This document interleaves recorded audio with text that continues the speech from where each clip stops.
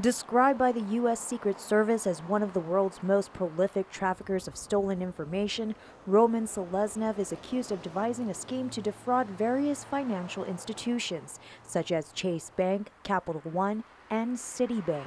Seleznev was indicted 3 years ago in Washington state for his alleged involvement in what is described as a multi-million global credit card scam operation. In 2011, he was indicted on several charges, including multiple counts of bank fraud and aggravated identity theft. His father is a Russian politician who says he intends to take all steps to protect his son's lawful interests. DOC officials confirmed Seleznev was visited by a Russian consul from California on Monday. We've also confirmed that a second visit took place this afternoon. As you can see here, the two delegates from the Russian consul were leaving the Hagatnya lockup, and while their visit lasted almost an hour, they would not give any details about what transpired. We will not give any.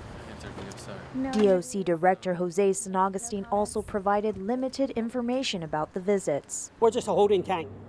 We hold this individual. We take him where the marshals want us to take him.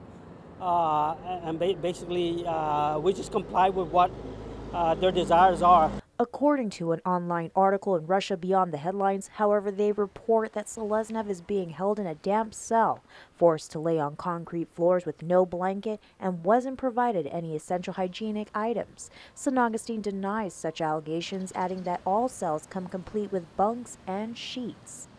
Meanwhile, Seleznev's father is quoted in an article as saying this was a way to force his son to make a confession about something he was not involved in.